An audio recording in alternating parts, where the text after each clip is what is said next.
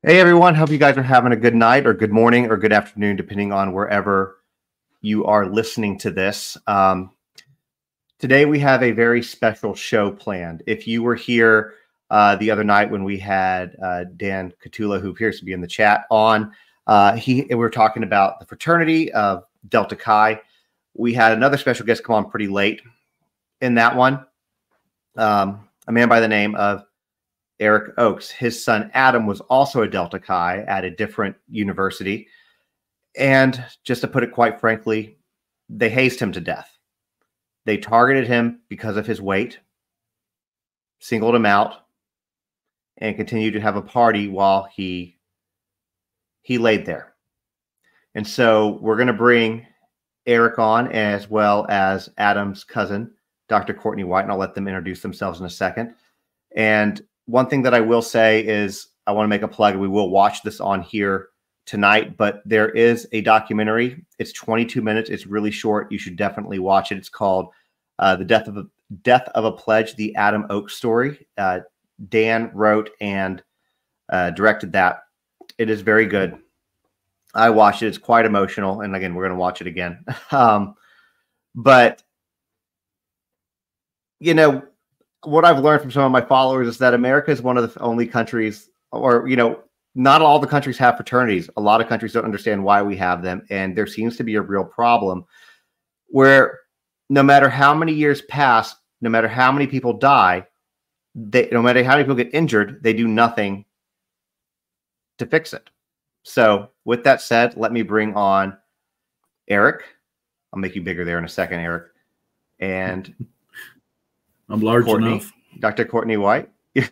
Well, if you guys would like to introduce yourselves, please feel free to do so. And Courtney, your mic is muted, just so you know.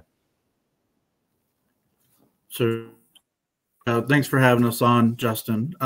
My name's Eric Oakes. I'm the father of Adam Oakes, and he was in his first year as a VCU student, and he was pledging the Delta Chi fraternity when he lost his life. And Courtney, do you want to do you? Sure. I am Dr. Courtney White. I'm actually the oldest cousin of Adam Oakes. And when he died, we took our grief into action to make change for other kids. Okay, and I think that's a great thing. And let's just jump right into this. So I want to point out that this story came to my attention during Riley's strain. You know, I live in Nashville. We were searching for him. And I do want to say that obviously his fraternity, where nobody's blaming his fraternity or his brothers for his death. At this point, there's nothing that indicates that they were involved other than just the fact that they didn't see him out or help him get anywhere else. And that's not a crime, especially if you're a guy. I can't tell you how many times I wandered off from the bar when I was in college, and my friends would be like, do you need somebody? I'm like, no, I'm fine. And I would just wander off and walk 3 miles home. Which in hindsight was probably a really dumb idea. But what we can say that happened that's very similar between the two stories is that Riley's brothers clammed up. They didn't help search. I actually learned tonight, and you don't know this yet, Eric or Courtney, but somebody reached out to me over one of the videos I did, basically kind of getting on me for condemning the brothers. And in this thing she sent me, she basically told me that on Friday night, they searched till 5 a.m. They searched one night till 5 a.m. and then they got up. I'm not trying to laugh. That's not funny, but a complete stranger searched longer than their supposed friends. And then they went back to Mizzou. They shut up. It is my understanding in the comments that some people in that video I had heard at the time that I had not seen anybody show up. People are contradicting that, saying that there were. I've not seen anybody send me anything, but I'm open to the idea of that. And if they did, great. But something was similar with y'all's story too, right? When Adam was basically hazed to death, and we'll talk about how that happened in a second, they clammed up. They got quiet. They didn't say anything. And so that seems to be the routine that they do, is they just get quiet when this kind of stuff happens. So before we get into exactly what happened, Eric, I'm going to put this one on you. Do you want to tell a little bit about how Adam was a kid? Are you okay doing that? Yeah, absolutely. And how he was as your son? Okay. Absolutely. Yeah. So I guess first to start off, Adam was a miracle child. Linda and I tried for many years to conceive. It just wasn't in the cards for us. And then one day, she was pregnant with Adam, and I mean, he was a gift from God. His whole life, I mean, he never gave us any problems. He was always a good kid. He he was a normal kid growing up. He played little league, t-ball and baseball, basketball in the rec leagues, played pee-wee football. I guess as he got older, he started to put on some weight. But we jokingly said, it's more of you to love. Linda and I are both big, so it's somewhat in the genetics, but he was a great kid. He was a good friend to all his friends. He was always there for them. If they ever needed something, he was there. He had a great group of friends in high school that they nicknamed themselves the Boys. It's about 10 to 15 of them, and they're a very tight-knit group. So when Adam went to VCU, a lot of these boys also went to VCU. It's about 2 hours away. There's closer schools to us. And, I talked to Adam about what school do you want to go to? And he had actually thought it through. It was the height of COVID. I mean, just the whole senior year was a wash because he didn't get to graduate, typically when the way other kids graduate, in a big group with all his friends. They were sequestered in his freshman year at VCU. They weren't allowed to, study together. Most of his classes were online, and he's more of a in-person type learner, which I'm the same way. It's hard to learn online. So I guess after he started college, he, I don't know, he was having problems meeting friends. I mean, he had friends, don't get me wrong, but he had the group of friends that came from Potomac Falls High School where we live. And, he had really good friendships there. They just all decided together to pledge this one particular fraternity because they had a brother that was already in the fraternity. And so I don't know, he really wasn't a risk taker. And so this was a big risk for him to join a fraternity like this. I don't know if everybody's on the show left. No, we're still here. We're just giving you the platform.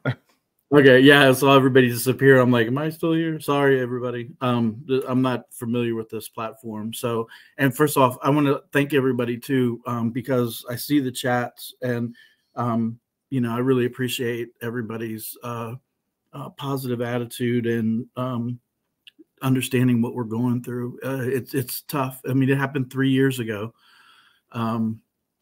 We miss him. He was our only child.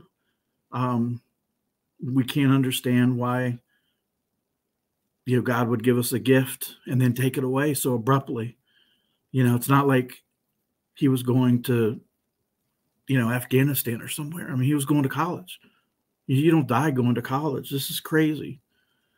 And I don't know. I babbled enough here. So, but just to let you know about Adam, he was he had a great sense of humor. He was extremely bright. He graduated with in Virginia. They have something called like an honors diploma, and he graduated with that. So, I mean, he was extremely bright. You know, our lives are ruined because he's not here anymore. And we go around and we speak at colleges and high schools, advocate for bills to be passed to try and bring awareness so people understand that this is a problem.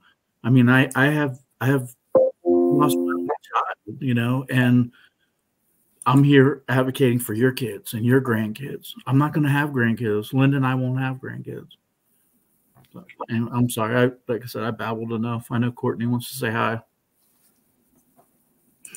No, I agree with everything that you're saying. I just, when you showed his picture, like that right there is Adam. Like what you couldn't see is the smile, the ginormous smile that he constantly had on his face.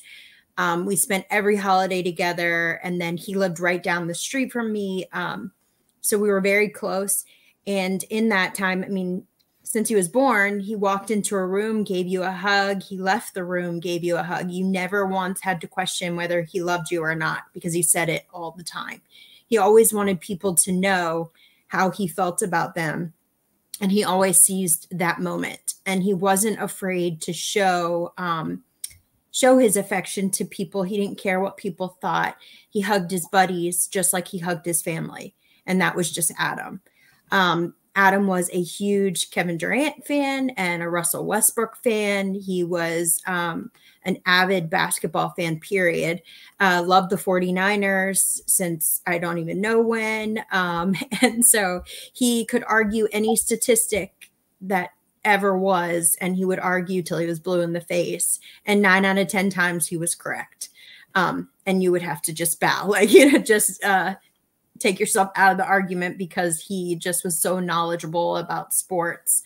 The type of kid Adam was is that when the police took his phone, the things that they found on his phone were Pokemon cards and pictures of his little cousins.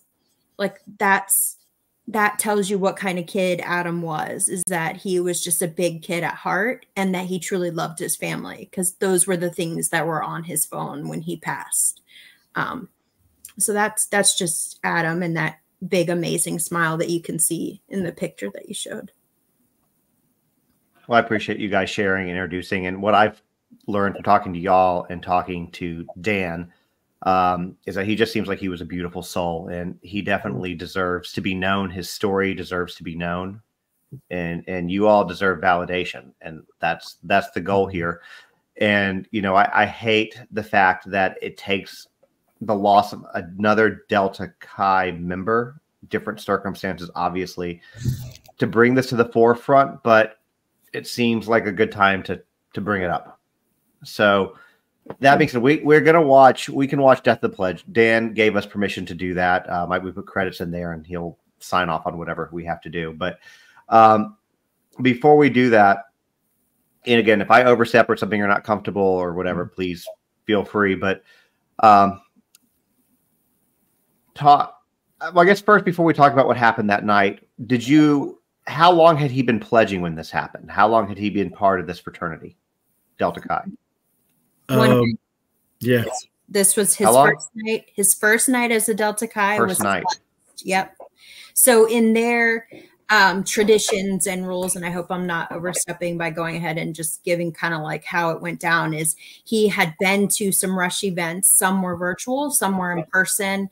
And mainly he was still like kind of back and forth between home and VCU because all the classes were virtual.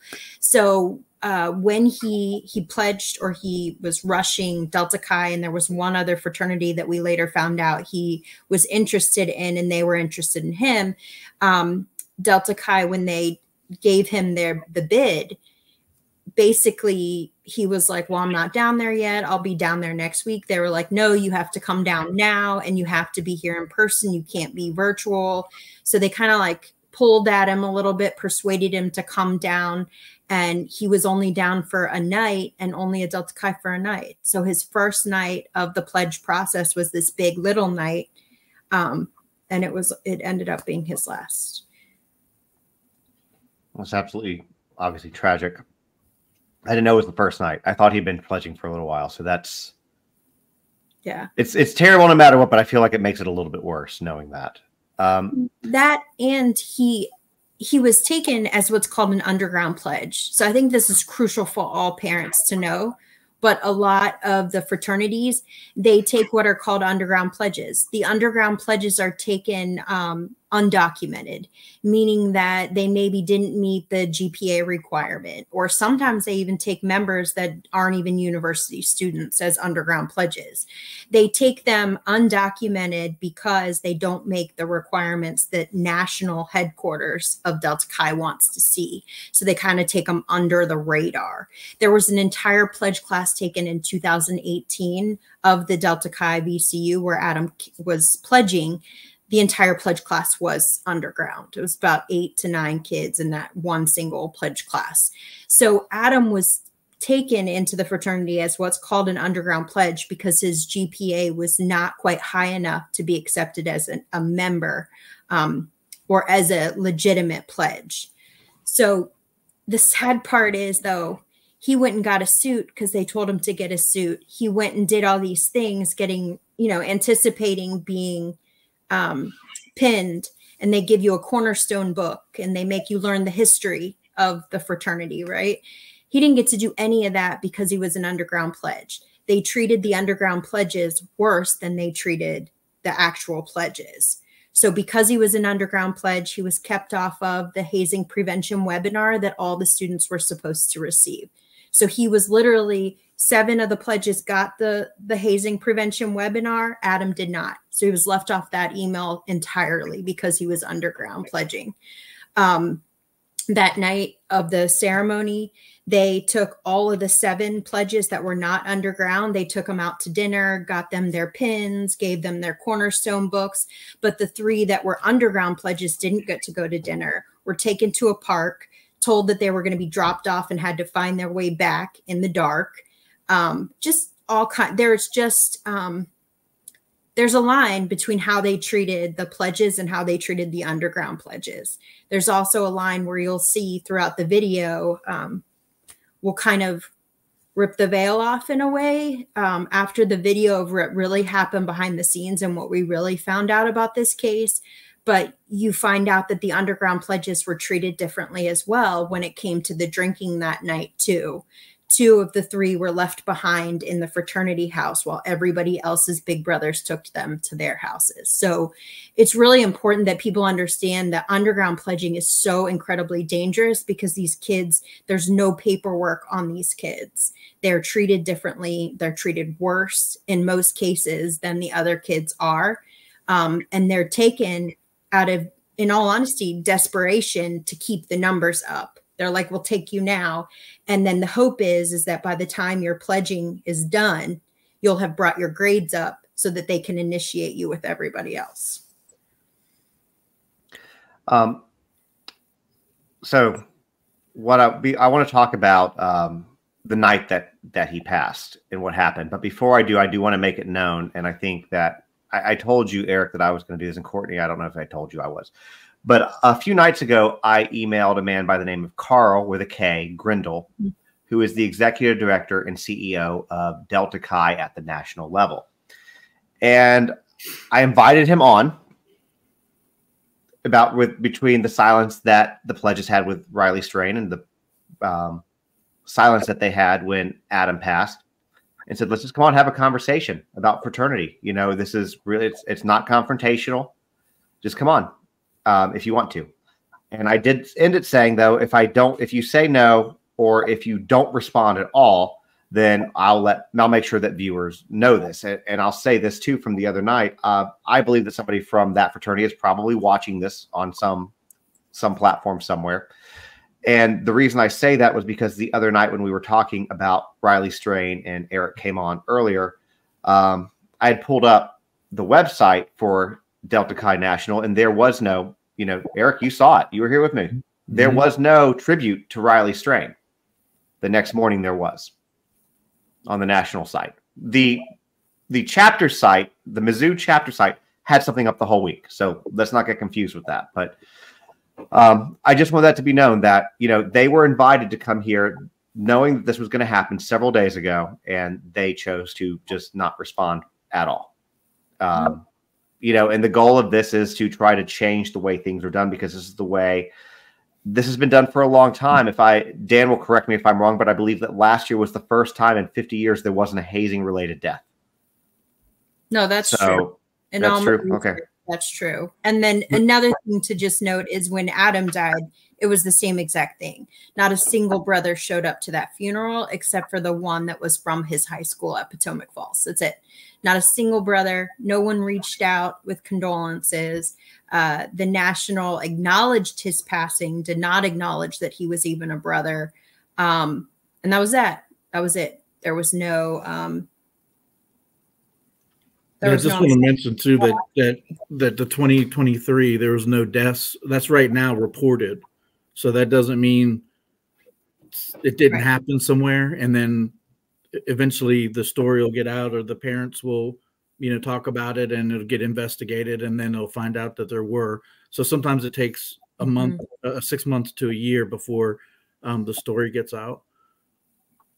It took them 2 days to acknowledge that Adam died at his university.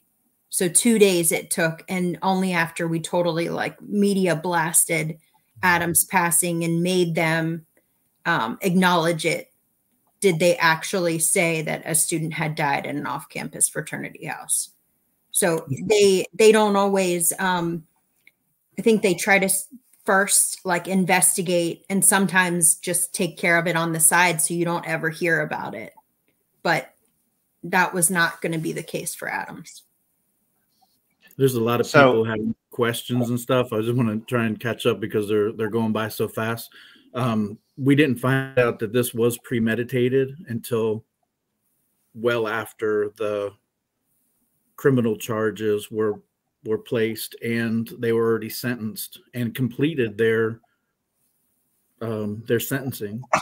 So it was probably 2 years after Adams passing did we find out that all these things were premeditated and they were planned events. So I want to talk about the night that everything happened. And I was talking with Dan a little bit earlier about this.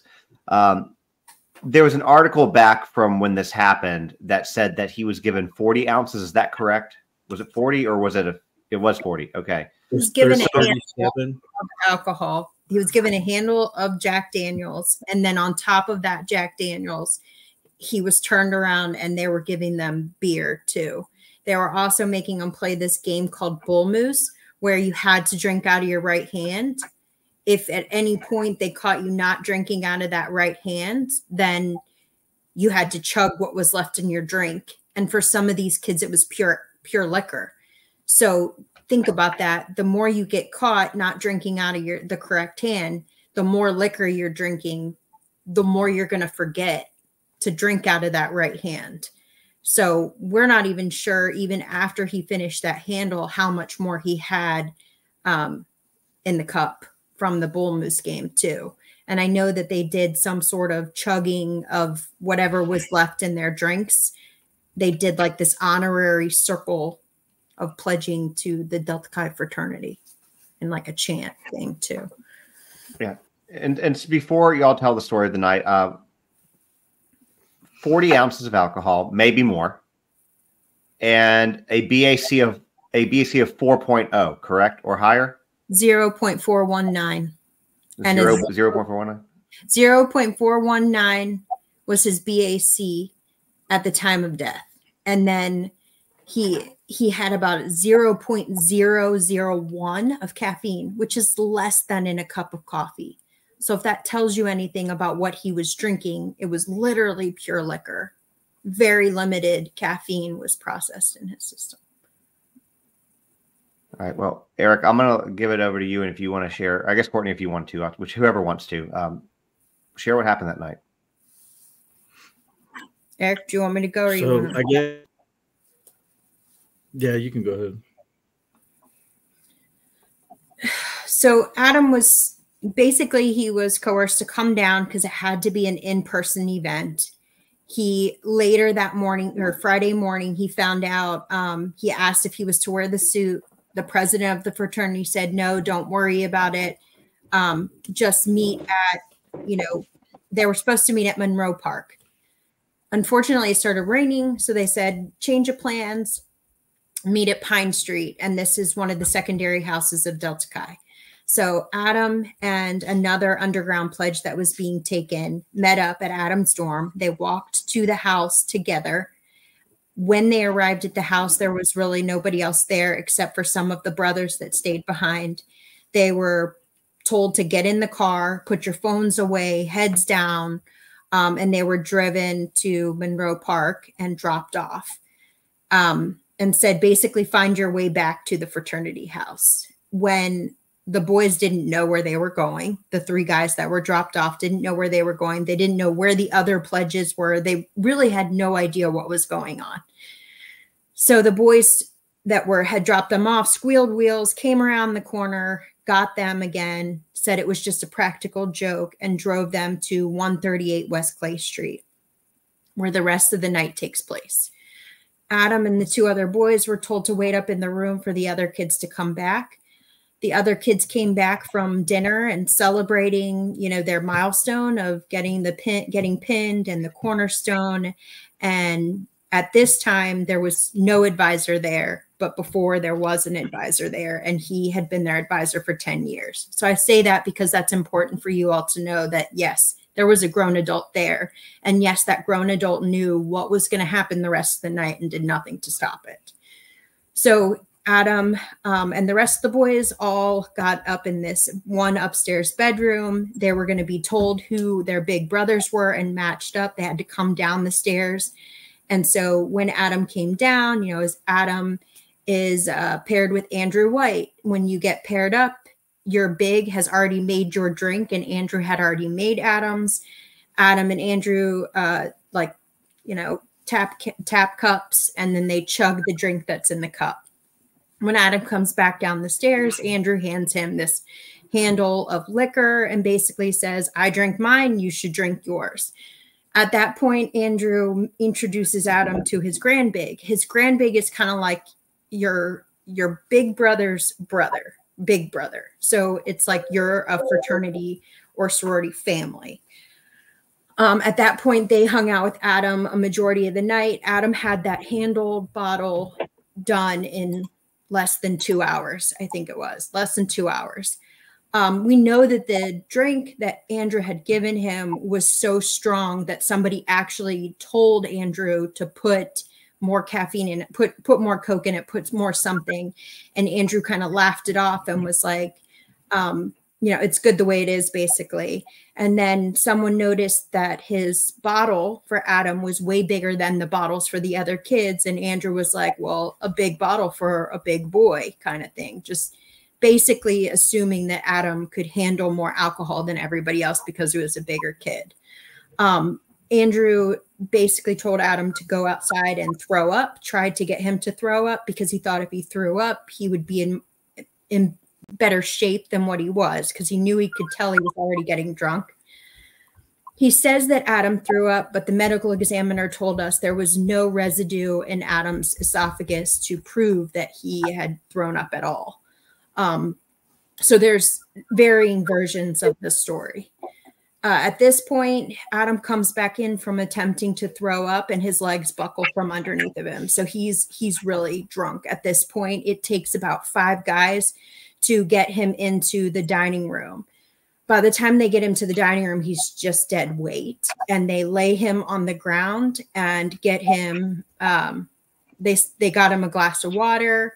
They basically just kept telling him lay down kind of thing, because he was drunk.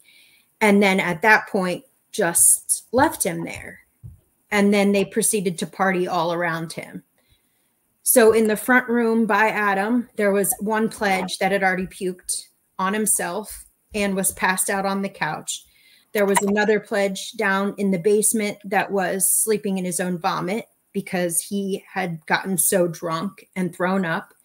And then there were kids outside puking as well. They were puking so loud that 4 911 calls were made to get help. And not a single one of those 911 calls was listened to. No one came. Not a single Richmond City police officer came. And then even in the notes says that one was dispatched to go over there or told to go over there, and that person never showed up. So that's a what if that we'll always live with. Andrew says he checked on Adam, you know, periodically through the night. He says Adam was snoring. Adam did not snore. So we feel that Adam's body was dying then when Andrew said he was snoring. This is all, you know, we're finding this out the week after he's died. We don't know any, you know, this is just kind of the pledges stories that we're all kind of putting together, what happened and how it happened and all of that. Throughout the night, they have what's called a pulse checker. So somebody to go around and check the pulse of the pledges to make sure that they're alive. They have a risk management chair who lives in the house and who is supposed to be making sure this, you know, this is safe. And about 40 boys walked in and out and around and kept partying and chugging while Adam laid there dying, and no one got him help. So by the time that he was found the next morning, he had been dead for hours. And the medical examiner has told us repeatedly that if any one of them had picked up the phone and called 911, he'd still be there with us today. That's kind of a broad version of the story. I think as you start to show scenes from the video, we can kind of fill in those gaps.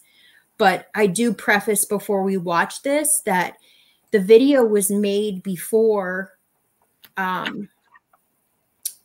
lot of the truth came to the surface. And what I mean by that is in the criminal charges, there was zero evidence collected. So something that fraternities do is they sign each other's bottles. So the big and the little sign bottles. No bottles were collected with Adam. There was no subpoena of cell phones. The only cell phone that they took was Adam's. They never once took a single brother's phone except for Adam's. They didn't even interview in the police reports that I have access to. They never interviewed the big brother. So very huge gaps in the investigation. 911 calls were deleted by a 20-year veteran on the force.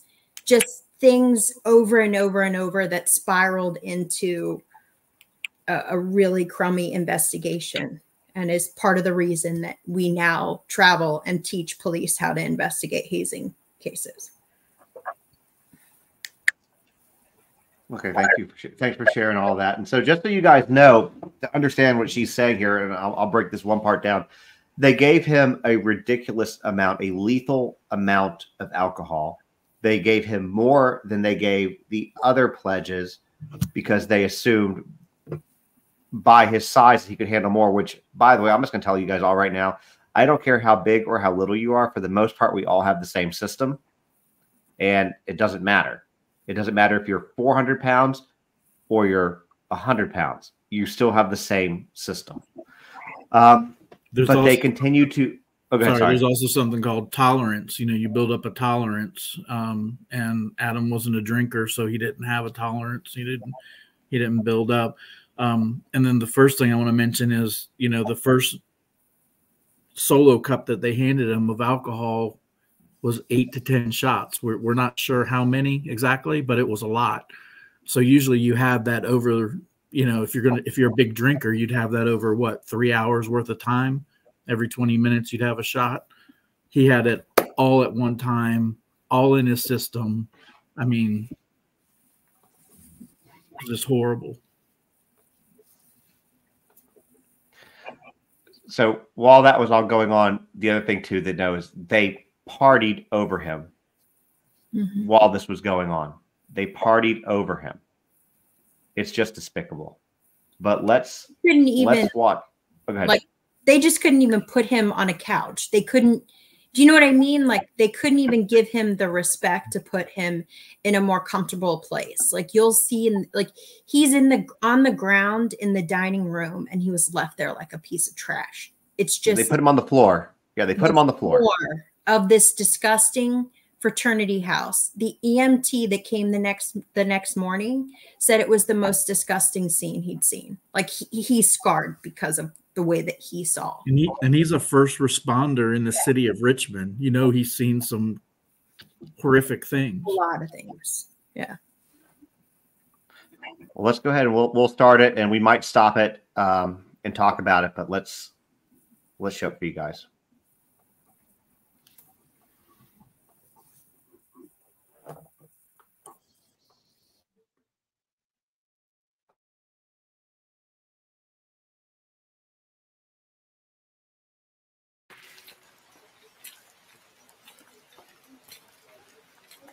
You got his name? They said his name is Adam Oaks. Got a young male born in 1999, I think it was. He doesn't live here. He's a student at VCU. Got 4 guys here. I guess they were partied last night. They saw him around about 12:30 last night. Came back down this morning around about 9:17. He was unresponsive.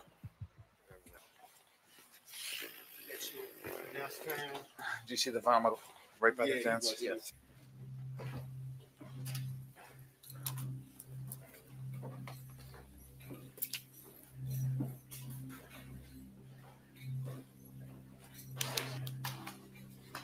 He was on his side. Some blood on It could have been anything. It could have been the alcohol. It could have been just the fact he passed out, and that was it. Hit his face and then took a dive. Hey, was he intoxicated last night? Yeah. Jackie Cook, if possible. I think big brother, and he just found out who he was and what So he didn't affect it. he wanted to be. He wanted to be. Interesting.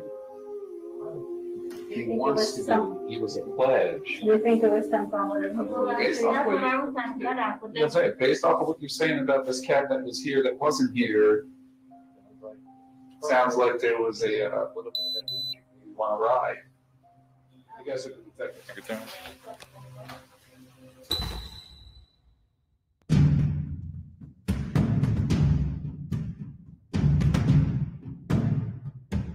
Tonight, a Virginia family is searching for answers. The Richmond Police Department says it has no updates in an ongoing investigation. Police found the 19-year-old VCU student unresponsive. Adam Oaks was excited to find out he was invited to join Delta Chi Fraternity. Now the 19-year-old student is dead. Adam was offered a bid to join Delta Chi. He had to go to a party on Friday night to start the initiation process. An initiation party they suspect involved hazing and alcohol. Oaks was told to drink an entire bottle of whiskey. Adam passed out at the fraternity house and was discovered dead there Saturday morning. They whipped him over, and half his face was normal, and then the other half was purple.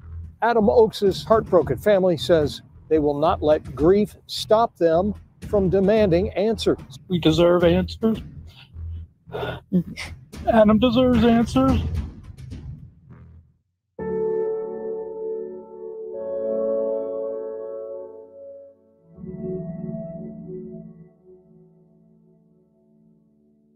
Adam was super happy. He was always, joking around, having fun. The last time I picked him up there, he gave me a hug that was life-changing. And I looked at him, I was like, that's the best hug I've ever had in my life. And he just said, I know, right? Even for an 18-year-old kid, he was so good to his little cousins. I mean, my kids looked up to him so much, and he loved being around them. One was when he was in Pee Wee football. He tackled a boy, and the boy was hurt. Adam came running out, and I was in the stands. I came down, and I said, what was wrong? What happened? He said, Daddy, that was my friend, and I hurt him. And I was telling him I'm sorry.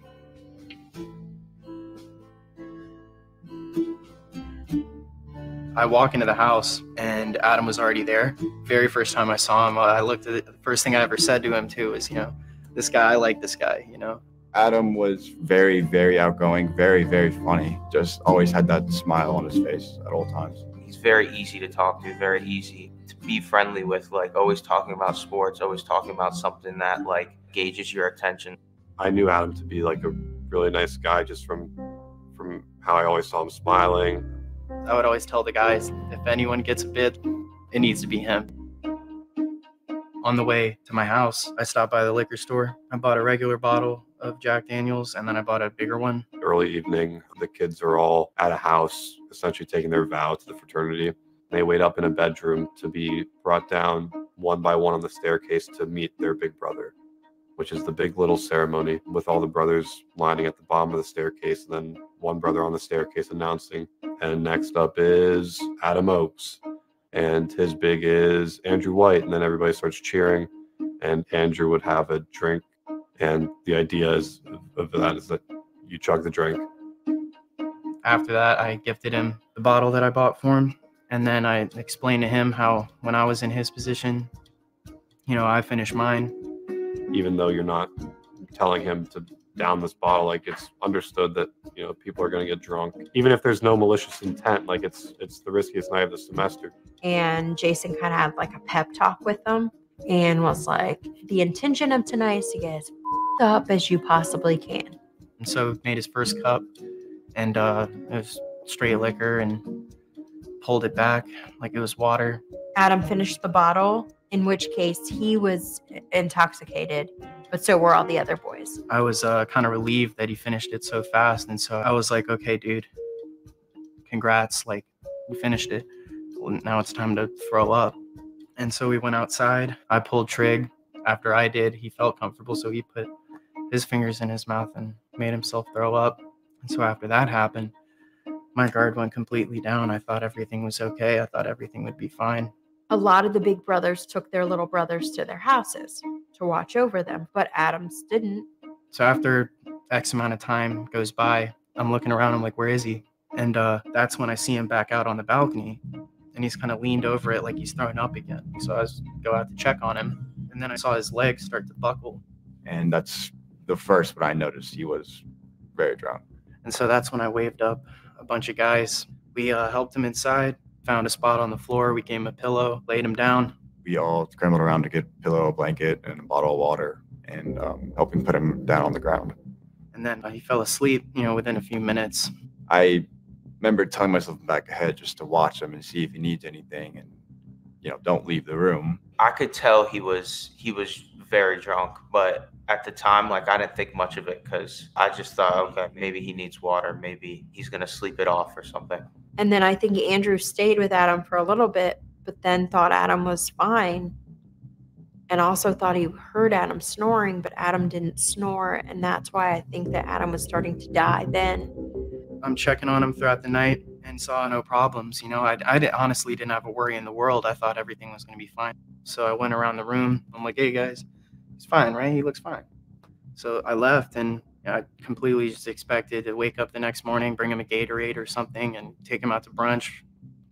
And then when I woke up at like 9 a.m., that's when I found out. One of the brothers that lived in the house called me, and I just froze for a second and didn't really quite grasp what was going on. In the group chat, guys were saying, you know, oh my God, Adam's dead, Adam's dead. And, you know, I'm thinking they're f***ing with me. You know, people say, oh, they're dead, passed out, drunk, oh, he's dead. I'm like, oh, he's dead asleep, you know what I mean? But then it started to get a little more serious, like, no, he's f***ing dead. Like, he's not waking up. I was actually, watching TV, and Linda was asleep, and I heard a bang on the door, and I looked through the ring, and it happened to be 3 Loudoun County sheriffs. And I can remember walking down the hall in the house to get Linda. I just felt something was really, really wrong.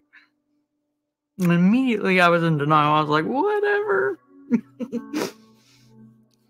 Tell me why you're really here. Eric just immediately was like, just screaming no.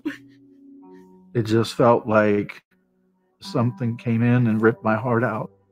Just knowing that your only child, the one that you'd cared for, the one that you'd prayed for many years, was gone. Adam never did anything without Linda, and Linda never did anything without Adam. It just wasn't I mean, sometimes Linda would go and check Adam out of school just because she missed him. I used to stay up because Adam was the only child and he didn't have any siblings to play with, so I'm the one playing Call of Duty, and we'd stay up all night, like till 4 o'clock in the morning. And then when he got older, he was going out with his friends, and he would call me at 4 o'clock in the morning to come get him. Oh, I miss those phone calls at 4 in the morning. My dad was actually, he had stage 4 cancer, and I had to go over and break the news to him that his grandson died. And it's one of the hardest things to do because, you know, he loved Adam a lot. It was hard to pick up the pillow he slept on. It was hard to see the place where he lived. He still had packages that were mailed to him from my grandma that he'll never open. Planning your own child's funeral is the worst. It's just the worst feeling that you could have as a parent, as a person. We sat in the living room and really we just cried. And then a couple of his friends started to talk about memories and talk about good, good stuff. But then eventually that good stuff turns to anger. Like, why did this happen? What happened? Because a 19-year-old kid isn't just found dead. Hold on. There we go. So I'm gonna get Courtney back up on here. I'm gonna pause right there. There we go. I can work this thing. There we go. Courtney, you're still muted, just so you know. But all right, this is where you guys wanted to pause right before we get to the criminal. Mm-hmm. You doing okay? You doing okay, Eric? Yeah, absolutely. Okay. So I just want to mention. Oh, sorry. Go ahead. Go ahead. No, you go ahead. I was just going to mention. We were talking about punishment for these young men. A year in jail is all Virginia would the max penalty, and in the city of Richmond, they just weren't putting young white. No criminal for hazing crime. It just wasn't going to happen. So we had to come up with something creative, and we thought the best way to educate young people is to have other young people go and present with us to them. Grieving family can sit and say whatever they want to, and you feel sorry for them, but when a young person, your peer, tells you, don't think this can't happen to you, because it can, and it did happen to us.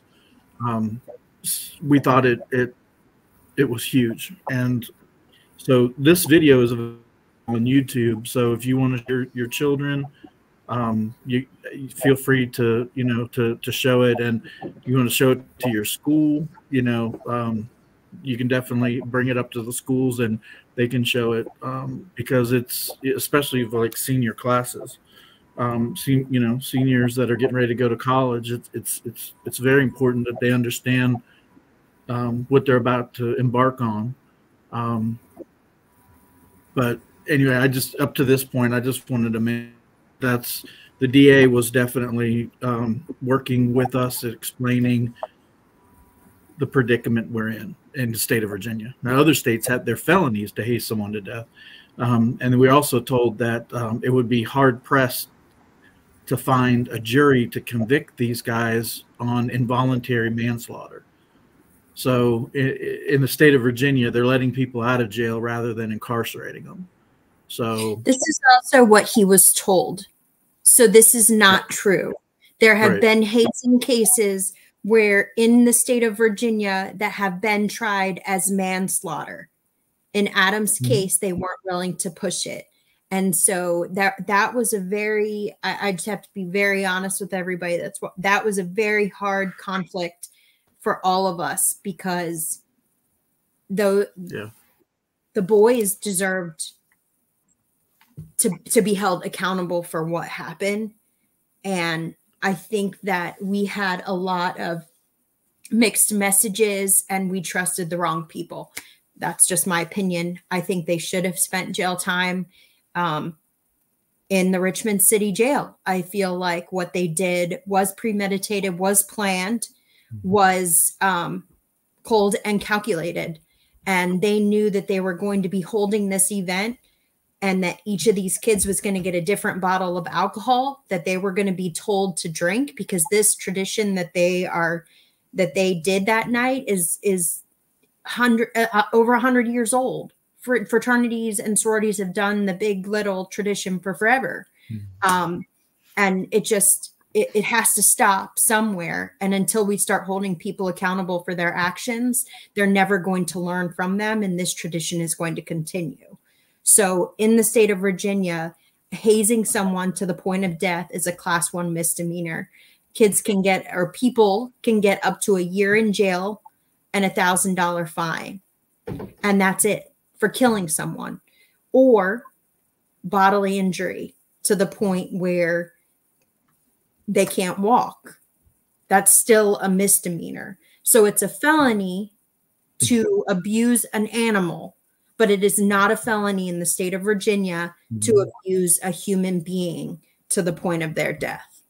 And that is a very hard pill to swallow in our state, and is part of the reason that we have made it our mission to change the laws around hazing in the state of Virginia. So that is another part that we'll get to a little bit later about what our foundation does. But Eric, I think we got some very conflicting situations where people weren't willing to go further than that. And so Dan was able to get the boys in the video because it was part of the plea deal that they had with police, that they would be in the video for our presentations. And when they came around and spoke with us, I mean, that wasn't easy for them to do. I'm not credit, don't get me wrong. I'm just saying, you know, it's easy to sit there in a jail cell and mark off days on a calendar until you get out, whether 30 days or whatever they would have got. It's much harder to go to 10 presentations, speak in front of kids, and these college kids, I mean, they grilled them, you know, they asked them tough questions and they were angry with them, and we were. And so we also asked the DA, you know, to get their phones, because if they had more of this premeditated planning, maybe we could have got involuntary manslaughter or manslaughter charges. So, but they said we don't need it. That's what I was told. And every time I asked for something, they said, we can't do that. We can't do that. Meaning charge for manslaughter. Why not 7 counts? There were 7 pledges, you know, not just Adam. Adam was the only one. I said, give all these guys 7 counts. Then it's 7 years you're talking about. No, can't do that. I'm like, I mean, they claim it's, you know, it's such a broken system, and everybody that's being incarcerated, you know, it's broken for them. It's really broken for, you know, the victim. The victim. Adam got no justice. Anyway, I'm off my soapbox. Let me ask this. So we watched this. I know that we've had some conversations. In that video where he talks about taking Adam out to throw up, and he did. I mean, we know he's lying in that, right? Like, if you talk to him, he swears up and down that's the truth. But I spoke to the medical examiner twice, and 2 different times she said there was no. So when someone throws up, there's usually residue in your esophagus. There was none of that with Adam. No residue whatsoever. She said, so no, he did not throw up. And this kid told us he threw up multiple times, not just once, multiple. But she's telling us, the medical expert is telling us something. And she said that the esophagus would have had stuff. And Adam had those little knobbies in his teeth from having the line. And it's kind of like braces. And so if he had thrown up, there would have been something in the braces. And she said there was no residue, evidence of him throwing up. She didn't say that. She said the esophagus was where she did not see any residue. And she said, so I have not seen any evidence that he threw up, which means his body was processing all of that alcohol at such a rapid rate until it just couldn't take anymore. It just started to shut down. And that's when his breathing. I mean, basically what they did within a few short hours is they poisoned him to death. I mean, that's what they did. They poisoned. So I always say that the fraternity killed Adam, and the tool they used was alcohol. And again, I want to remind people as we're talking about this that this is a different Delta Chi chapter, but it's the same fraternity that Riley Strain was part of, the same fraternity that didn't go out and search and look for him, and the same fraternity that turned their backs on Adam, clammed up. And my understanding, and I think this is the right story, and you might have told me this, Dan might have said it, but when this happened, let's back up because I don't think this is in the video. If I recall correctly, they weren't even supposed to be an active chapter, correct? If they had, so in 2018, they were suspended for various reasons. Hazing, providing alcohol to a minor, assault charges, like against other fraternities. They were fighting other fraternities. They even had charges where they like lit some homeless guy's couch on fire. It was that rough. They were supposed to be suspended for 4 years. 4 years. If they had been suspended for those 4 years, they wouldn't have been back on campus until 2022. A lawyer was hired by the National to come down and defend this chapter to get the charges reduced to a 1-year suspension, and it was successful. And so in that time, they were able to get back on campus, be a well-known, fraternity again, and in the process, they were able to take pledges, and Adam died as a part of that. And then not only did they give them a 1-year suspension, they gave them 1-year suspension time served, correct? Mm-hmm. So they were basically immediately able to come back on. And they picked and chose who stayed as a part of the fraternity. They picked 9 members as a part of the fraternity, and those 9 members stayed. Guess what? One of those 9 members is in that 11-person mugshot. So you think that you're weeding out the bad when you come down and you self-select, right? But you're not. You're still leaving that toxic culture to then manifest into the next group of kids, And it doesn't help that you also have an alumni that is supporting the chapter who's a former member, right? Former alumni, knows the culture of it.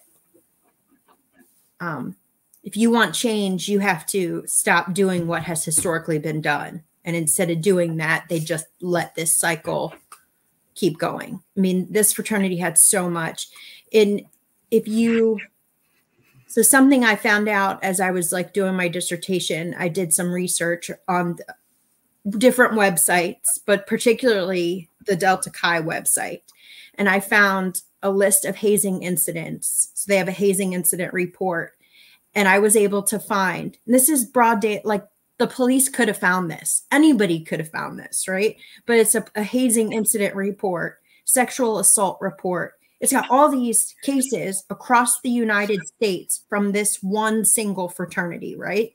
When you look at it, you can easily see that they were down at VCU investigating the VCU chapter on a report of hazing 4 months before Adam died. They found it unsubstantiated, and he's dead 4 months later.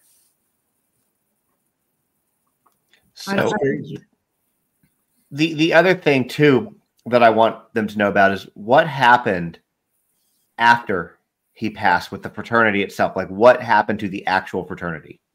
They were expelled, but they called for help. And when they called to get help, they were basically told to go ghost. Take the letters off. You're not a part of this anymore, this fraternity anymore. Go ghost. And then the university did their own investigation. The police did their own investigation, and they decided to expel them. This is months later. It's not like it's not a quick process at all. He died in February. We heard from the dean of students in June that they were expelling this fraternity from campus. So even though they expelled the fraternity from campus and the boys that were charged were later expelled from VCU, you still leave behind the brothers that weren't charged. So then what do those brothers go and do? They go into the other fraternities on campus, right? And then they join those fraternities. And the hazing that was once in just Delta Chi is now expanding on to other organizations on the same campus. And it's my understanding too that when I guess the president of the fraternity called National basically said, take the letters off the house, lose my number. You're not part of this. We're not associated. So, and the reason that I want to point that out, because it just seems to be a common theme with this fraternity, is to just like, hey, shit's going to happen. It's bad. And we're just going to not talk to you anymore about it. We're not going to acknowledge it. We're not going to do anything. They did it with Adam. They did it with Riley, and they did it, to the actual fraternity after this happened. It's zero accountability for them. The other thing that I learned through this, because Dan has become a wealth of knowledge, and Dan has me all fired up about this, and meeting, Eric and Courtney has also helped fuel my fire for this to, it's fraternities have insurance for this, but they also self-insure. And so when events like this happen, what they're doing is they're paying the max on the policy that they've written, that they're self-insuring. And so it's not costing them anything additional when somebody gets injured or somebody dies. It's not costing them anything additional to do this. And there's no change in the way the insurances are. So they're just like, okay, we're going to pay the max liability and we move on, and it happens again. It continues to happen. And they just don't talk about it. They don't talk about everything that's going on. And it's not okay. This is brotherhood. You're supposed to sign up, and they're supposed to be your brothers. And if they've accepted you, in my opinion, as a pledge, then you're a little brother, but you might not be fully initiated, but you're still a little brother. They've chosen you to come part of this. They're supposed to look out for you. That's the whole purpose of it. And I think I told you, Eric, and it's really weird because watching this and having talked to you kind of triggered a memory for me. So I was in a fraternity. I was in Tau Kappa Epsilon Teak. And I wasn't in it the whole time in college because I felt like the brotherhood part was a lie. And I felt that probably within my first year and a half of it. And so I left. But I was thinking about when I pledged, and this whole thing with the alcohol, my fraternity did the same thing. Now, I never had to drink anything near like what they gave Adam or what they gave these other guys, but they gave us this big cup, and we had to go around, and you could share it with your pledge brothers, you could share it with your big, you could share it with anybody that was willing to do it, so you wouldn't get in this position. And I'm pretty sure that was what was supposed to be happening with Adam, but the way I understand is they didn't. They singled him out. They stood over him and said, you're going to drink 100% of this by yourself with no help. And I was thinking about it, and I was like, holy crap, I did the same exact thing. I mean, obviously not to the same level, and I had totally forgotten about that.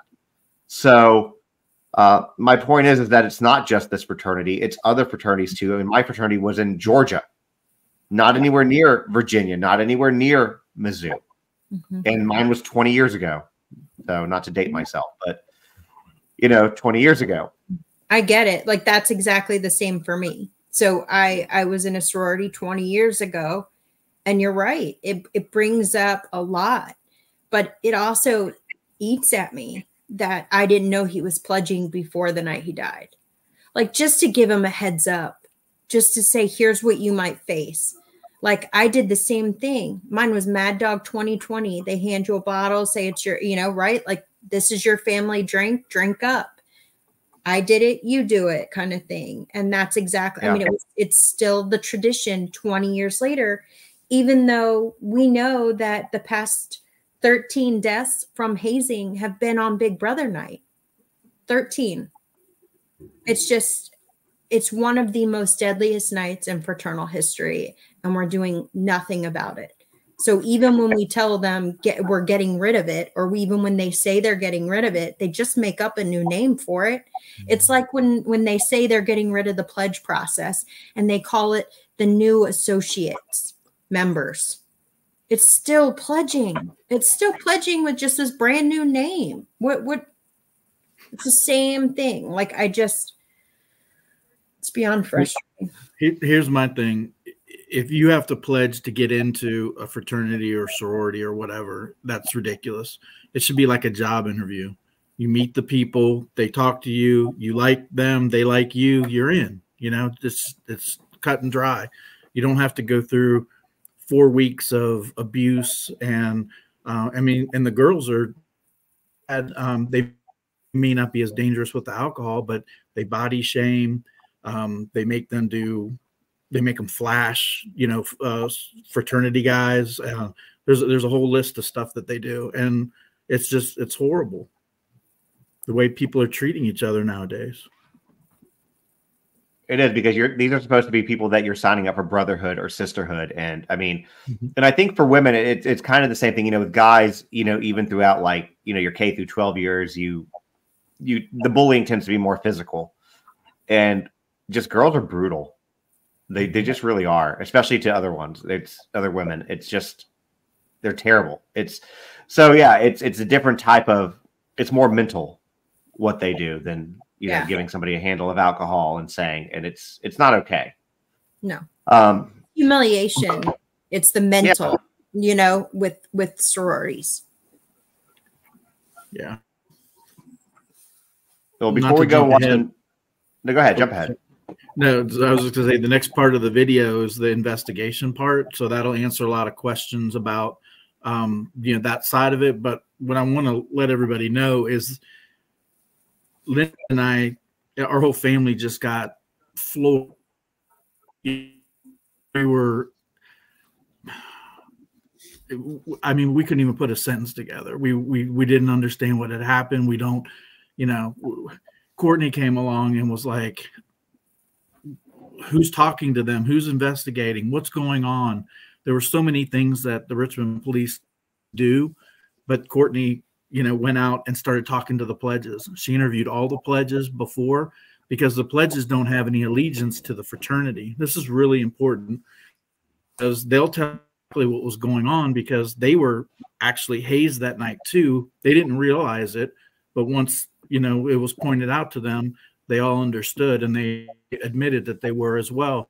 But by Courtney interviewing all the pledges, they all were aligned in what happened. So, you know, you kind of know what's going on, and you can start putting pieces together of what happened that night. And nothing will ever make sense of what happened. But with you know, by her being able to piece it together, at least we had kind of an understanding.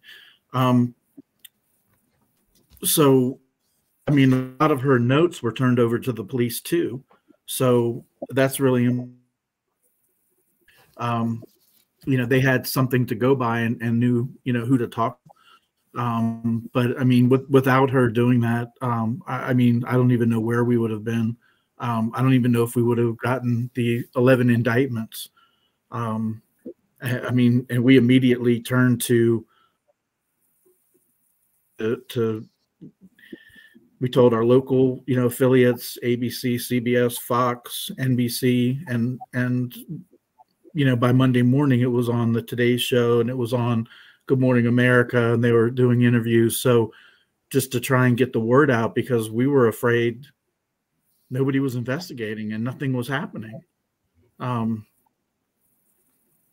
It not only did you lose your only child, you think nobody's taking it seriously. And, you know, then, and they're telling us too, remember, it's in the height of COVID. We're like grabbing our jackets and our car keys to get down to Richmond to see, because there was some part of me that didn't believe it was my son, because it didn't sound like my son. And what happened to him didn't sound like my son. So they're saying, no, you can't get into the mayor's office. You know, it's not okay for you to drive in the condition you're in. And, you know, so I just wanted your audience to know that, I mean, without her, I don't know where we'd be. I mean, I'm so grateful for her. I love her so much, and she's incredible. I also want to say for people, and I don't mean to, you can tell me if I'm overstepping with this one, but a lot of times families want answers, and sometimes that's even more important than the justice. And I think a really great recent example of that is Beth Holloway with her daughter Natalie Holloway. She didn't. Jorn Vandersloot was flown here. All she wanted was answers. He didn't get any additional jail time. He was told he's not allowed to come back to the United States. You know, his sentence gets to run concurrently with what he's doing with Peru. Joe Petito, Nicole Schmidt, Guy Petito's parents, they wanted answers. You know, they were in depositions with the laundries. They had to face these people because they wanted answers, and that was more important to them than anything else. And what was trying to happen here with these fraternities, when they clam up the way that they do, it deprives parents of answers. And it's all to protect this thing, this fake, made up brotherhood. And that's what it is. And I mean, it is. I experienced it. I didn't think that it was a real brotherhood. Do I have friends from those days that I'm still friends with? Absolutely. But I haven't heard from most of those guys in 20 years since I left. I think that that's true for a lot of them. And they basically had to force these guys to give them answers. They tried to not give them anything. And if it wasn't for the pledges, if it wasn't for Courtney, they probably still wouldn't have answers. So the fact that you did that, Courtney, is amazing. But before we go into the next part that shows the investigation, anything else you want to do before we lead in? No, there was 11 indicted, six pled guilty.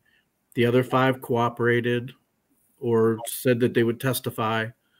So I'm just trying to answer some of the questions I see that pop up. I am too, Eric. Yeah, VCU. Yeah, they've been expelled forever from Delta Chi has been expelled forever from VCU. A lot of times, which is quite dangerous, is these fraternities. They form off-site aliases of the fraternity, and they're not on campus. And so they come back and they have no oversight by the schools, and they have no oversight by a national. So they're really, like somebody else was saying in here, they're gangs. I mean, they're gangs. And, you know, part of my thing is, you know, this is like a white privilege crime. Most of the kids that are committing them are white, and they're getting off of these crimes by blaming the victim, by, you know, saying we didn't do it, he did it, you know, to himself or whatever. And it's not the case at all. Well, we'll go ahead and play the next part of it and let people see. The only thing that they told me was that your son has passed and alcohol was a factor, and we don't detect any foul play at this time. I'm like, what the hell does that mean? I'm Allison Martin. I was the prosecutor who handled the case involving Adam Oaks. The fraternity, the local ritual was that you chugged that first family drink with your big brother. Adam's turn comes.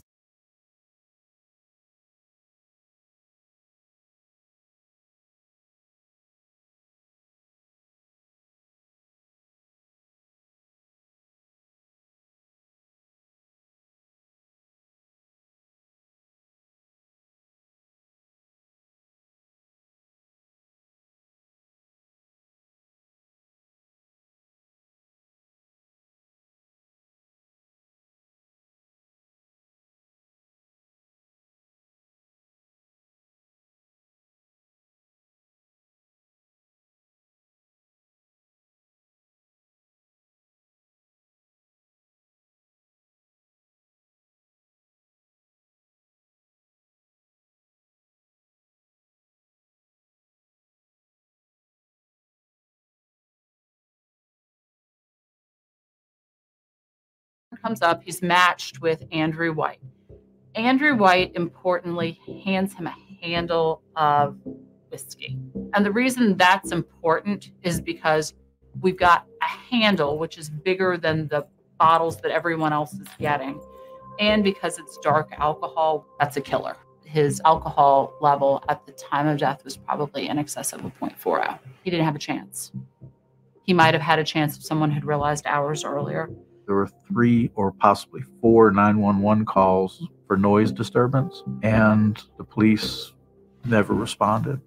At any point, had they knocked on the door and asked them to stop, or if they'd come inside, they would have seen Adam needing help and would have immediately called an ambulance and got him help.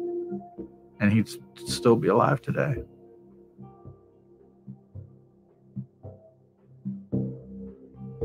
As soon as I hung up, it seriously felt like a nightmare. It seriously felt like it wasn't real. And it felt like any moment I was just going to wake back up again and everything would be fine. And kind of crippling anxiety that it felt like a weight, an anchor was on top of my chest. I was shocked, confused, went into a panic attack. My roommate just knocks on my condo door and says, "Hey dude, the cops are here." My mom's calling me and she's hysterical. She's crying.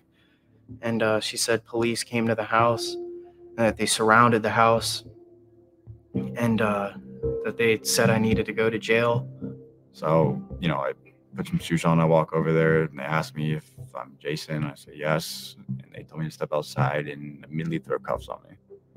And they basically set it up to pick all of us up at the same time. I didn't even know what to think. It was huge shock for me. So at first I have no idea why they're in there. And then I'm officer, what is, why am I being arrested? And then he finally was hazing misdemeanor, use your imagination. I wanted to be in law enforcement. I even thought about being a police officer. And just seeing them handcuff me and throw me into a van, it was, to use the word terrifying is an understatement. When I got to the jail, usually, when you get misdemeanor charges, you can post bail if it's something light. But I was denied bond. Because we were denied bond, we couldn't see the judge. So we ended up staying Friday, Saturday, Sunday, and most of Monday. It was just awful. I was locked in a cell that only had a bed and a toilet. I remember just laying there in bed in an orange jumpsuit thinking, this is really happening. I called my parents and then I walked into the courtroom Monday morning and my parents saw me wearing a jumpsuit. The minute I got the opportunity to get a phone call, I called my mom.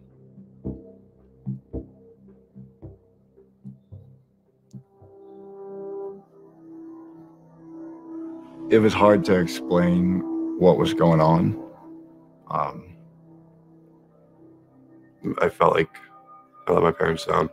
I felt like a disappointment. I felt like I'm just a f***up. It was a total nightmare. I wasn't scared. I knew it was coming. In a way, I felt like I deserved it. I walked straight into court, pled guilty to both charges because there was no other alternative. I was guilty. I provided him the bottle. I hazed him by having him drink it. And to put the family through some sort of trial is just unfathomable to me, to relive that. So it was something that I had to do. I had to look them in the eye and tell them I'm sorry that I didn't do anything. I'm sorry that, I was there, I was the president, and I didn't do anything about it. To any kid who's watching this really could be you. This could have been me. This could be your best friend. This could be some guy in your class who you don't even know that well, but this could be anybody. No one's safe from the dangers of excessive drinking and of hazing. You see a lot of incidents about hazing where it's a guy falls over, hits his head, or he's barfing all night, or something, something rather obvious, and his skin's blue in the face, But with Adam, I just didn't notice any of that. And so I think it's important for people to know that sometimes it'll seem like it's fine. You'll see someone just sleeping, but then they don't wake up.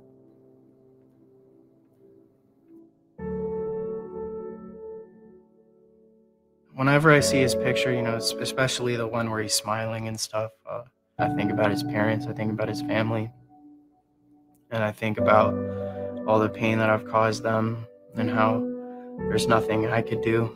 I was excited to be with him in a fraternity and grow with him, and I think we would have been close friends for a very long time. This is a way to turn something absolutely horrible and tragic into something positive and something that we can actually build on and prevent from ever happening again. Every time they get down, that's what I have to remind them of, is like, even when we're long gone, Adam's Law will still be here. So he'll still be here. And then they kind of perk up a little bit, because it's true. There'll always be a law that's in his name that makes a difference for kids. Something could happen. It could be a stupid Facebook memory that pops up, and I don't know what's wrong. What happened? You know, Linda's there crying, you know, uncontrollably for hours. It's horrible. Going to bed at night, crying yourself to sleep. You know, just wanting to hold your child one more time and not being able to.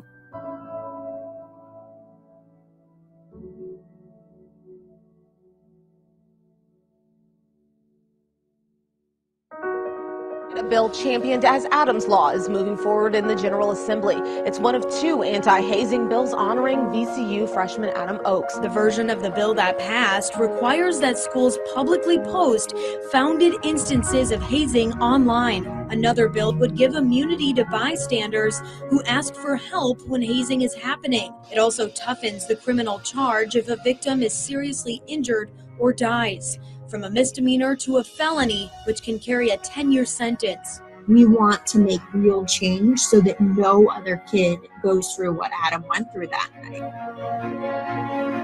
Governor Glenn Youngkin signs an anti-hazing bill into law in honor of VCU freshman Adam Oakes. It's just showing that all the hard work and all the steps that we've taken since Adam's passing are coming to fruition. Through this law, Eric Oakes sees his son's legacy living on. I mean, Adam looked after other people. He's doing it again today, you know, trying to help others and make sure that they, you know, have a safe experience.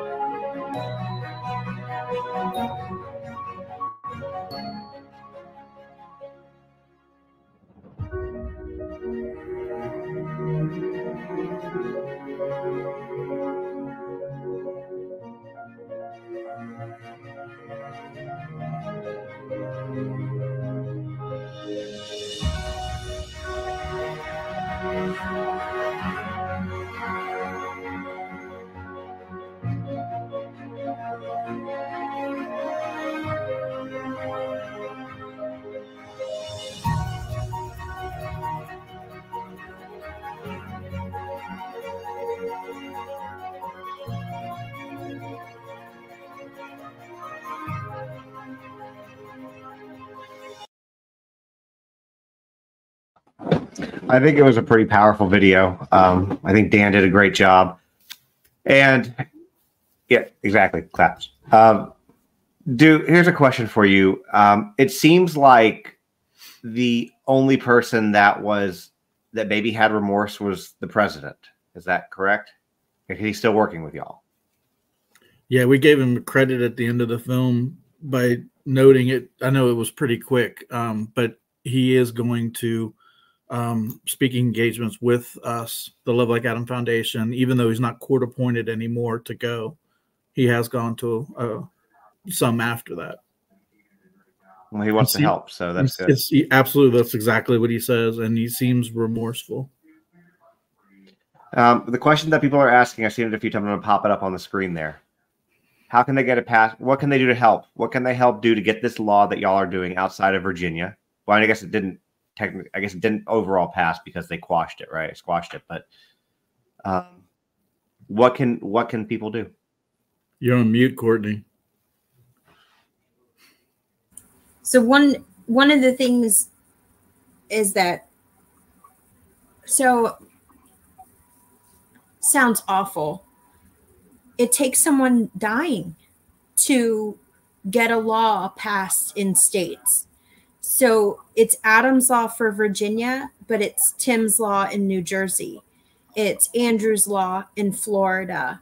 It's Matthew's law in California. It's Colin's law in Ohio. It's there's all these laws in all these states named after a kid that had to die in order for it to become a law. And that is so sad. I would advocate and advocate and advocate to get this law passed before a death happens as much as possible. We created Adam's law based on 4 things Adam didn't have that night. One was the proper hazing education. Adam was left off of the only hazing education that VCU offered. He was left off of the email, so he never got a hazing education. So part of Adam's law requires hazing prevention education for all kids. Another part of Adam's law is bystander immunity. 40 kids walked over my cousin's lifeless body and partied over him. We want to encourage young people to call 911. In a situation like that, if you call 911, you're now provided immunity from getting charged with hazing if you call 911, because we know that if any one of them had called for Adam, he would still be here with us today. The third piece is the transparency, the hazing incident report. If Adam had known all of the things that this fraternity had done in its history, he never would have joined them. But he didn't know, because at that point, everything's behind closed doors in file cabinets. You can't see the history of organizations on campuses.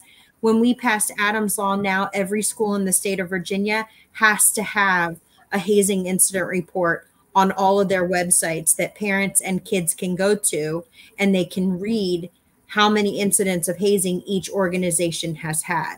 And then the last piece is, unless we continue to create reforms against hazing, we aren't going to make any progress. So the last part is all of the schools in Virginia must send their hazing incidents to the Piazza Center that does research on hazing and hazing prevention. So we really advocated for those parts because those are the 4 things he didn't have when he died. But then we realized, as I was doing my dissertation, that it wasn't enough. A lot of kids are hazed before they even get to college. 1.5 million high school students are hazed every single year. 1.5. So this year we went to the General Assembly and we advocated for a high school hazing prevention bill, and we passed it. So now all 9th or 10th grade students in the state of Virginia will receive a research-based hazing prevention instruction in 9th grade or 10th grade health and phys ed.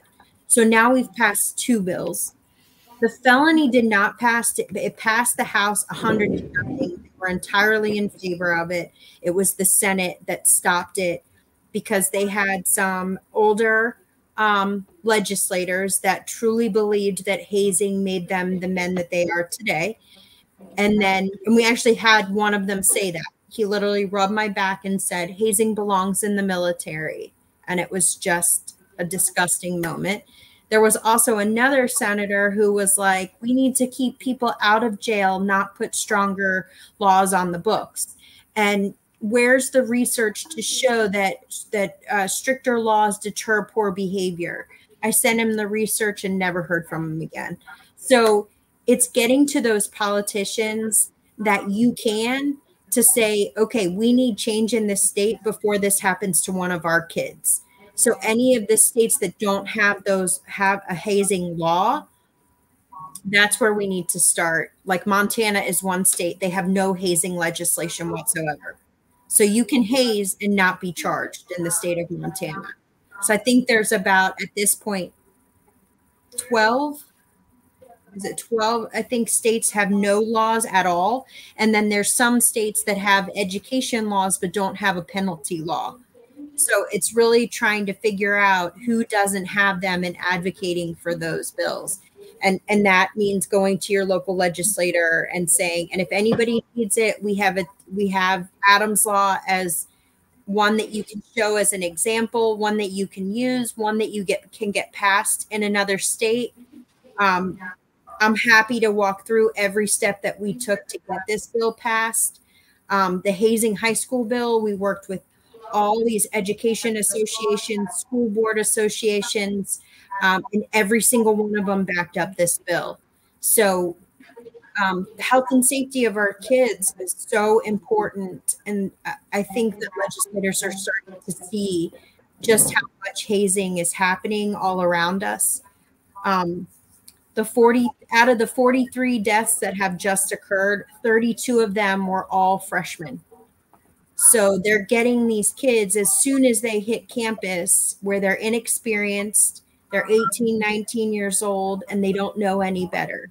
So the more we can get them before they step on campus, the better. So hazing, high school hazing laws and higher ed are just so important to being proactive to keep our kids safe. So what she's talking about too is it's just not your national, representatives, but your local ones, your state representatives, the ones that are local to you. They're very easy to find, typically because they're not going for the entire state, or they're a bigger district. They're usually pretty approachable too, and that's where you need to start with this. Yes. And it's one of these things too that when you get enough states on board, Yes. doing the same thing, then you can take it to a federal level and pass it that. And like I know I've talked to you about this, Eric, and that's something that the Petito family is trying to do in regard to domestic violence. And so far they've gotten, it's not named after Gabby, but basically they've gotten, laws passed changing the way that states and police handle domestic violence. And I think 3 states now, at least 2, maybe 3 though. That's great. One of which is Florida, as a matter of fact, which is, a very large state. So, again, I think that that's somebody I really want to put you in contact with and have you chat with him, because I think that you two I think that you two will connect really well. And I think that y'all can help each other out with this kind of stuff. So, but that's basically what you have to do. I mean, that's what you have to do. You have to reach out and, this is my saying. It's making small but mighty changes, right? You start with just your legislative state. You push for it, right? You go like the full throttle and get this passed. And the more organizations you can get to support the bill passing, the better off you are. Like the better off that bill has to survive. And then a lot of what our legislators did, we had 2 companion bills. We had one in the Senate and one in the House. If it didn't pass the House, it was going to get through the Senate and vice versa. So there's things that you can do that can help. Is there a packet that we can get to start legislation? Yes, absolutely. So we haven't gotten to that part, but if you email me, Courtney@lovelikeadam.com, I'm happy to send you Adam's Law so that I can show you all of the various pieces of it. Another piece that we haven't gotten to yet is that when Adam died, we created the Love Like Adam Foundation. It was very weird. We were literally at the CPA's office. We just gotten there to sign papers to start the Love Like Adam Foundation when the medical examiner called and told us that Adam had died from alcohol poisoning and that his BAC was 0.419. And then we went in and signed papers to start this organization in support of, carrying on his legacy and honoring him.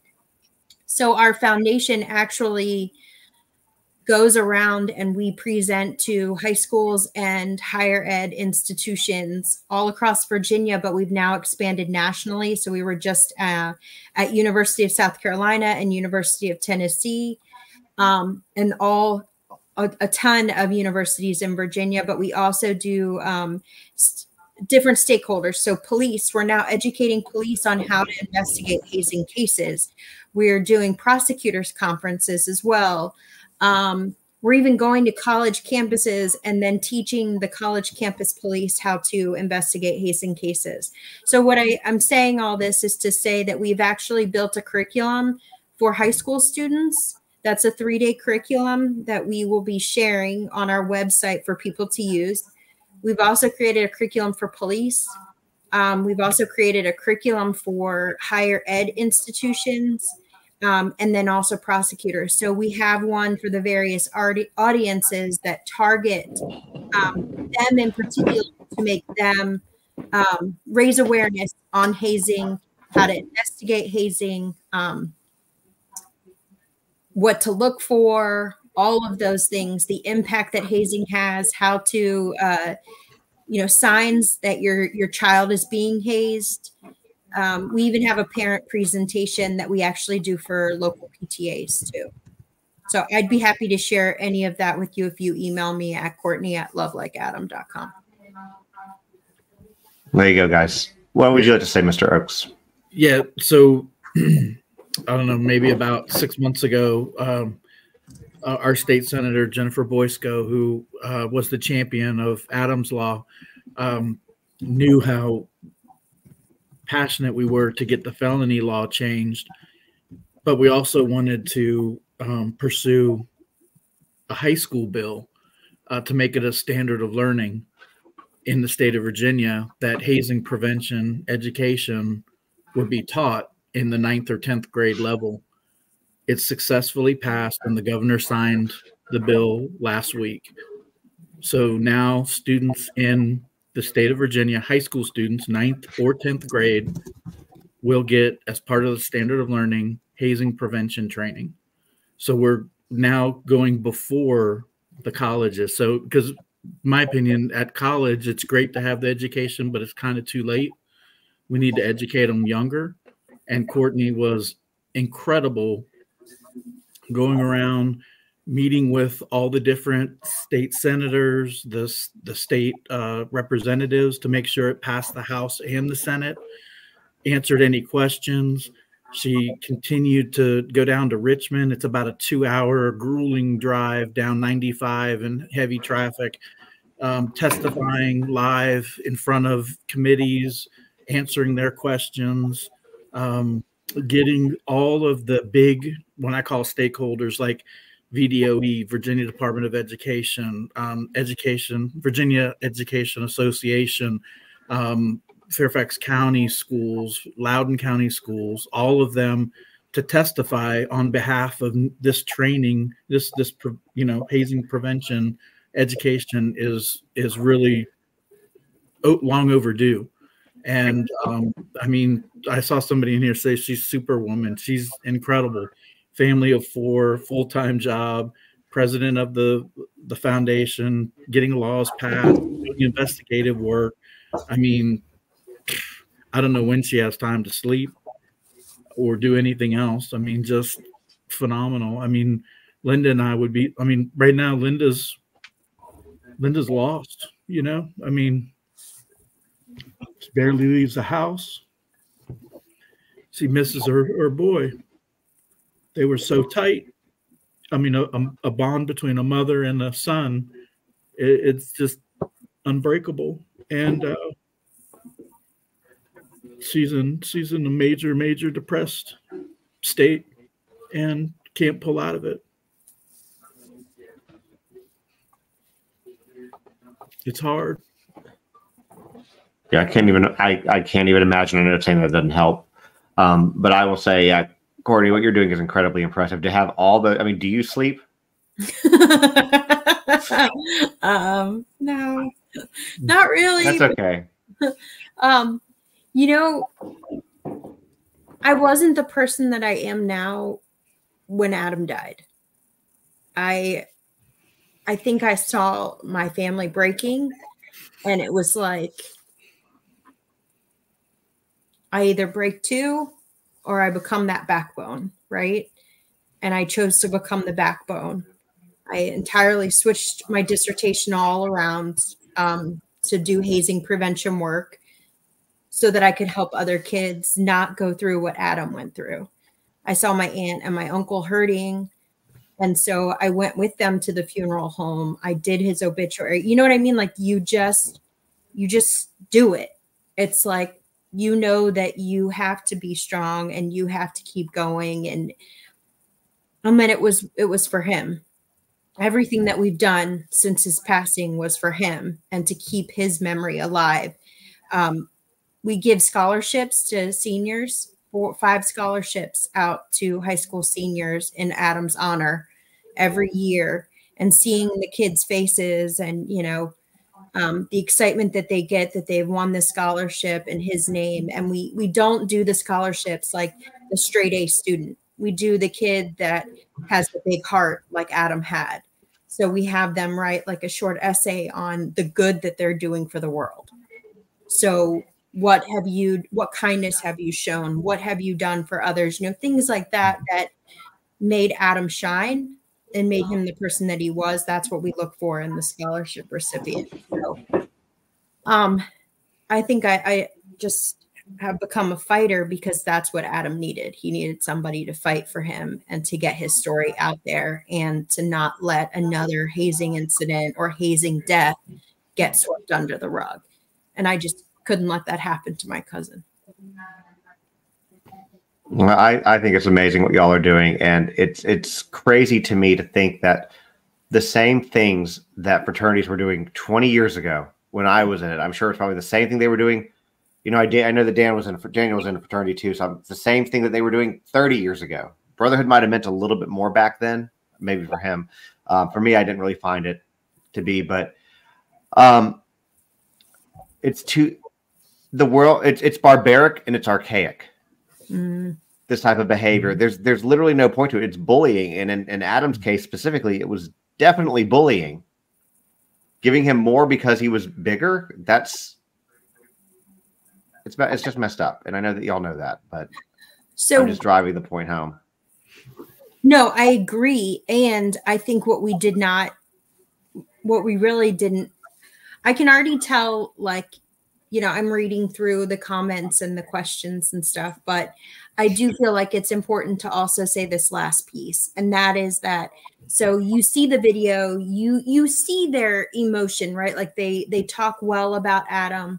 They, you know, he's always smiling. He seemed like such a great guy, yada, yada, right? Like you see that in the video, but let me tell you that afterward, we got access to the group text messages.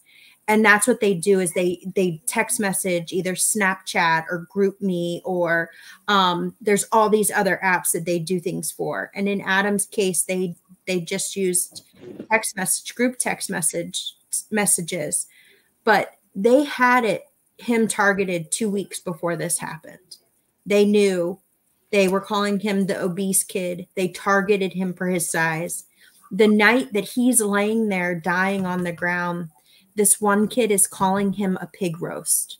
The pig roast came early. Another kid says he's dead on the ground right now, and a kid does the laughing emoji. So you see these kids in this video one way, and then when you see these text messages they're sending behind the scenes, right, hid behind these computer apps and whatever else, it shows you a completely new picture of them. It's like Jekyll and Hyde, like it literally is. You see these kids on the video showing remorse and acting pretty for the camera, and then you see these horrendous text messages that are just like, I don't know how anyone could ever say some of the things that they were saying in it and think that it was okay. Like it baffled me. They talked about dumping the pledges wherever they felt like it. Like, where are we going to dump the pledges? So like all these things were planned, right? They were all planned. They were all very almost systematic, right? Like they'd done it so much in so many years that they knew what to do. They knew how much to buy. They knew how many milliliters to buy. It was just insane. And then to target him, the beautiful soul that he is, because of his size, because of his, like, what they considered his weakness or whatever, that's what hazing does. That's what they do, is they target who they think is going to be the weakest. It's not just in Adam's case either. I mean, if you look at Max Gruber's case, they did the same thing. Michael Dang, all these kids, they target the weakest, who they think is going to be the weakest person, who they will end up breaking. And they assumed it would be Adam, and Adam didn't survive. His body couldn't take the amount of alcohol they were giving him. Nobody could survive that. No one could survive. No. It's an obscene amount of alcohol. And to be honest, their true colors are what they're saying in this text messages. You know, that's their true colors, not, you know. We see Dan did an incredible job just making them likable, you know, to a degree, you know, just so you can sit through the film. But yeah, their true colors are what they're saying to their buddies and their friends, and just despicable. The worst part is that some of the boys that were in those text messages had their charges dropped. They were the worst ones that targeted him had their charges dropped. And it's just incredibly frustrating, because here you have someone saying these awful things and liking it's so hard for me to understand how they got away with 0 charges, nothing, not a single piece of accountability. And why is that? So another piece, through their sides of the stories and stuff, you've got all these various stories. Oh, we gave Adam a pillow. We gave him a blanket. Another kid said we backpacked him. Do you know what backpacking is, Justin? I don't. Okay, it's when they put a backpack on a kid that's sleeping on his back so that he can't roll over and choke on his own vomit. So it's like a safety maneuver that they do for kids. We've got some of them saying they backpacked Adam, some of them saying they didn't. Some of them saying they all signed their bottles, some of them saying they didn't. The police walk in there and collect 0 evidence. If you saw the body cam footage, there's empty bottles across the table. There's empty bottles across, like right on top of the fireplace. There's empty bottles everywhere, and not a single one was collected. Andrew put the bottle beside Adam's head as a trophy. His empty bottle beside his head as a trophy. No one collected that. Like, it's just, I don't know. It's so incredibly frustrating to think that you have all these signs and all these things saying this is a hazing case, but yet you're not treating it as a hazing case. And if it's that you haven't ever investigated, then you treat any scene you go on as an investigation, right? You like that I'm investigating a murder, or I'm investigating, a crime here. And they just didn't do that. So then by the time they wanted to come back and collect any evidence, where was the evidence? Long gone. Oh, way long gone. I mean, we wouldn't have known about the pulse checker and the risk, like none of that, if it hadn't been for interviewing the pledges and the text messages. And that night, the night that we were informed, it was probably about 10 o'clock. We hadn't heard from the police from Richmond at all. And I said, Courtney, we need to call them. So I called them, and they thought VCU was investigating the crime. So nobody had been doing anything, because VCU, we called them and they said, no, it's the city of Richmond. They're the ones that are responsible for it. So everybody knows in the first 48 hours, that's first 24 in this case, because all the evidence is getting thrown out. And then they didn't treat it like a crime scene. You saw the body cam footage at the beginning. There was 10 to 15 people walking through, you know, that house, and police officers were outside making guesses on what happened to him, you know, and there's ears and there's video all around. When they interviewed the boys, you know, from the house, you know, they did it in a room full of other people, and several of them were there so they could hear what the one boy was saying. You need to haul them down to the precinct. You need to investigate each one, interview each one separately in separate rooms. You know, you need to get all their phones, all their devices. You need to go and find out every name of every person that was there that night. You're gonna need to haul them down. You need to invest. It wasn't treated like a crime. Adam was a sweet soul. When he walked into a room, you were honestly happy to see him. And Linda and I thought it was just us and our family, but all his friends would sit there and tell you the same thing. You know, he'd walk into a room and immediately greet you with a smile. That was his disposition. He could have been having an awful day, you know, I mean, just awful. And he would still greet you with a smile and treat you nicely, you know. And he didn't deserve this. So at this point, we're just trying to tell Adam's story to anybody that'll listen, to try and prevent it from happening to somebody else's kid, you know. And God forbid it be somebody important, you know, a lawmaker, if their grandkids or their children. Then you'll see action happen. But until then, on the federal level, we need to focus on the states, because the states are getting it done. Exactly. Yeah, the states are getting it done. The states are passing it.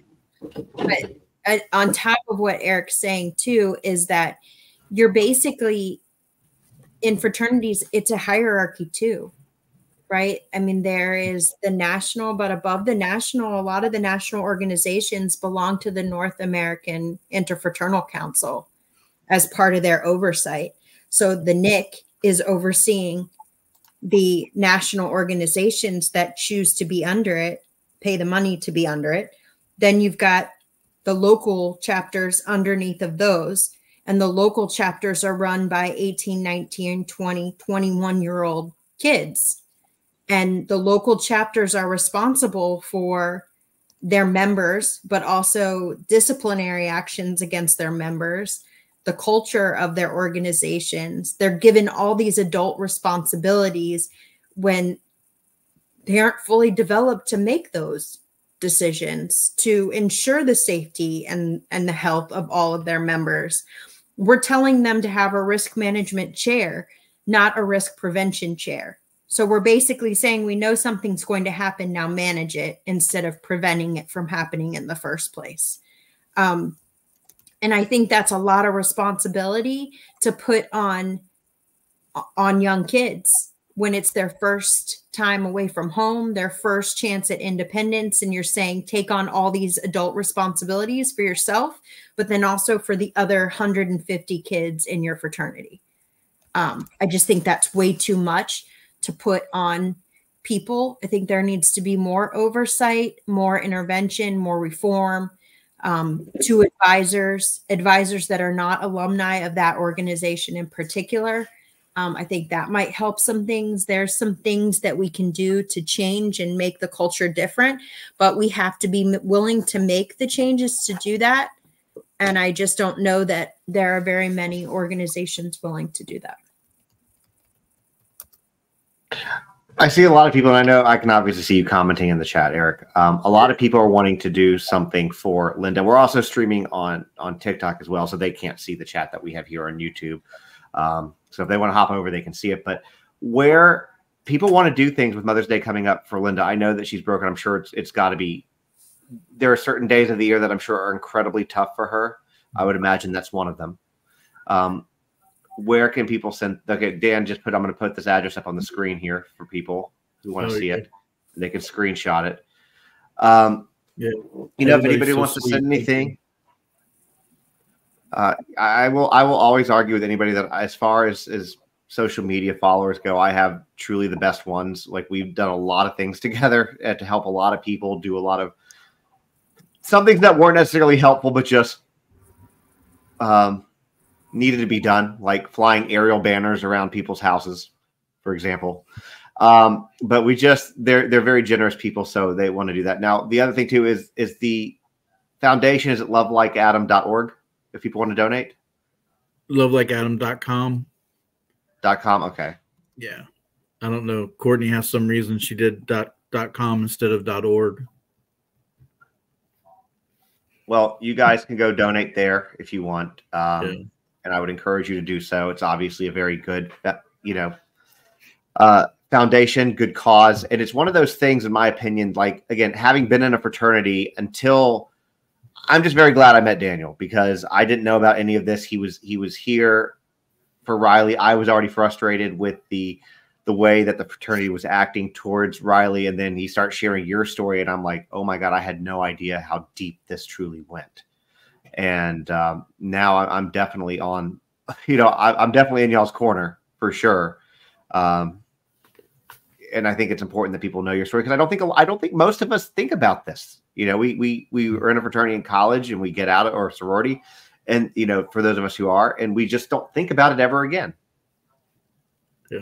I mean, Adam's story is much like many others that have passed, is the most tragic of all stories. But there's tens of thousands that happen every year that people don't know about, and that's the mental, toll that it takes on somebody, the emotional toll, the physical, and people carry that with them. They don't tell their parents, and they don't, they, especially guys, they keep it bottled up, and then one day they snap, and that's not cool. So for me, if you have children that are going to college, I mean, obviously be in their business. We were in, if he were here, he would tell you that. And we were always communicating well with him. And, if they want to join a fraternity or sorority, have them ask around campus and, do some research yourself.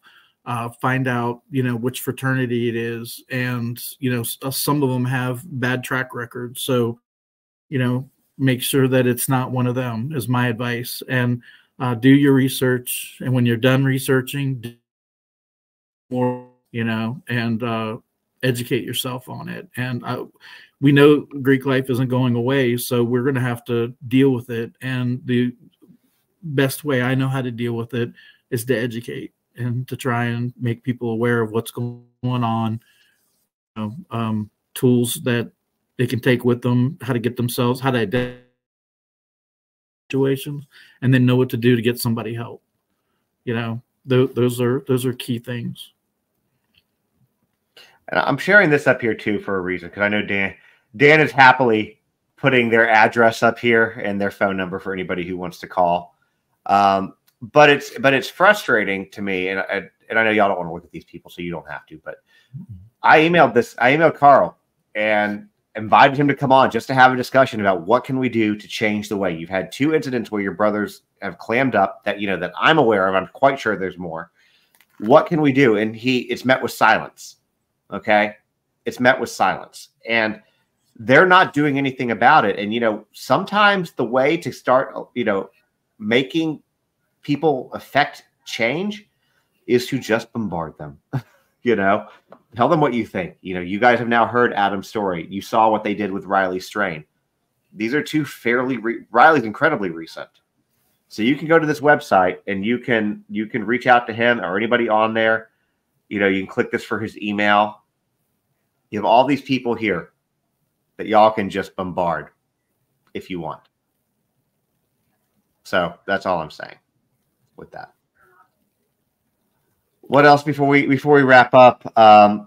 What else would you guys like to share? If anything, it's been a lot, I know. Trying to think. I mean, the foundation.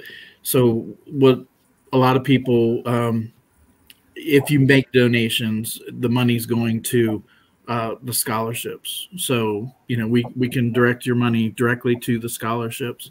And yeah, like Courtney was saying earlier, it's just about being a good person, you know, so you don't have to have 4.5 GPA, you know, that doesn't hurt, but just, you know, being a good person, and tell us, you know, what traits of Adam's do you possess, and, you know, just write a little essay about what you've done to help someone else. And yeah, we're just trying to get the message out. And Dan's video, Death of a Pledge, the Adam Oaks story, is available. So, I mean, any high school in America, you know, can show it. If there's government teachers or anyone that wants to show it in their class, it's up there and they can show it. I mean, I think every senior should see it before they go to college and make the decision if they want to join a fraternity, you know. I mean, frankly, it should be emailed to parents too. You know, outside of just that, it should be emailed to parents. You know, I think that could be very compelling for those who are, you know, who are in school or have kids. I mean, not everybody's going to watch it, but if you save one, I mean, there's a lot of people tonight in this chat that are like, my kid's getting ready to school. We're going to have a talk about this. We're going to have to do more research on this. So, you know, that's good. Now, Courtney, you said also to reach out to Patrick Alderdice. I can't find his information on the staff directory, so I don't know where to get him. But if you have that information, I'm happy to share it with people. Okay.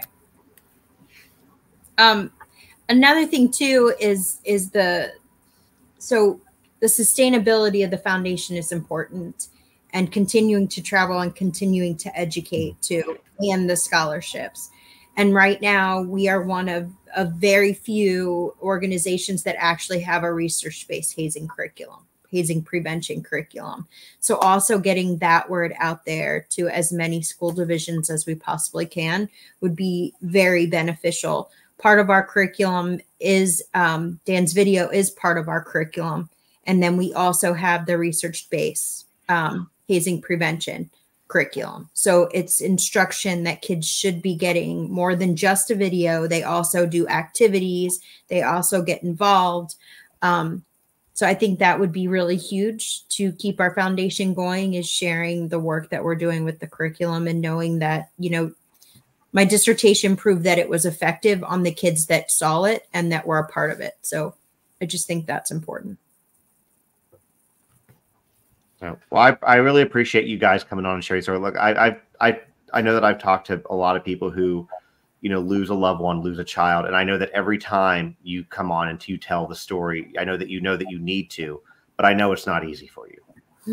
And so I appreciate you guys, both of y'all, taking the time to share your journey through this and Adam's story, because he deserves to be remembered. Things deserve to be, you know, it's terrible that it's terrible that things have to happen. Some extreme thing has to happen before change. And even with these extreme things, change still doesn't necessarily happen. And it's just, that's why there's a law named after Adam, where there should have never been a situation for him to be in the first place, to have had a law named after him. Right. So, but what we're going to do on this is we'll get it uploaded to a podcast, and we'll keep talking, and, you know, we'll try to keep the momentum going on. I think that right now is a really good time to bring this awareness out. So thank you guys for joining us, and thank everybody for listening as well. Thank you, Justin. Thanks, everyone. Thanks, Justin. I appreciate it. Your audience is everyone too. Awesome. Thank you.